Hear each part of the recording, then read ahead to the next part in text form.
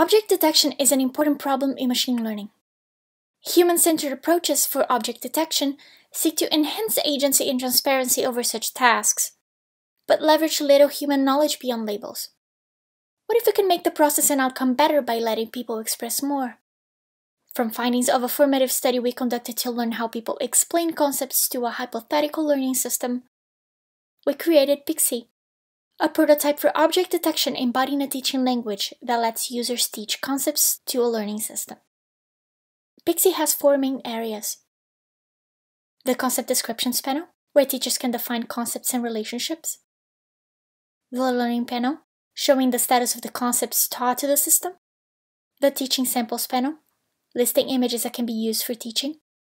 And the Image Labeling panel, where teachers can provide examples of defined concepts and relationships. Let's see how it works. We will start with a concept that we want the system to recognize.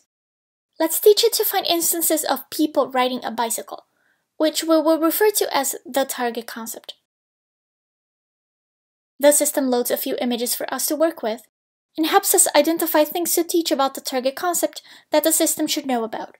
We can teach them via concept descriptions, which can include concepts, relationships,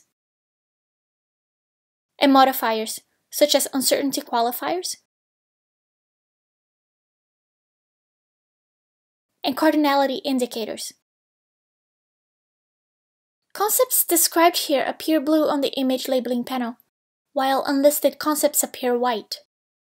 On the learning panel, we can see that some items, like person, are known, but others, like helmet, handlebar, and wheel, will need examples before the system can recognize them. Let's add a few. The solid outlines indicate that these labels are confirmed by the teacher, and the dashed ones are predictions from the system. We can confirm those predictions, which now have a solid outline, and we can also add relationships between concepts. We should also add a label for the target concept itself, which is shown in yellow, and we can remove wrong labels as well. As we move on, we see that the learning panel updated to show how many samples were taught to the new concepts. And the teaching sample shows how many concepts were taught and confirmed. Let's teach more examples. The learning panel helps us keep track of teaching progress. The small donut chart shows that there's only one image sample left to teach before the system is able to predict this concept. The overlap chart depicts the intersection of images containing helmet in blue, the images containing the target concept in yellow, and the intersection shows co-occurrence of both in the same images. This can tell us how well aligned this concept is in relation to the target concept, and can also help locate images that need labeling. If we click on any of the 3 segments in this overlap chart, the teaching samples are reordered to show these images first. The bar chart shows how many labels were confirmed, added, or removed from bicycle, and can give us a sense of how well the system is doing on predicting this concept. Let's add one last label for helmet to start training.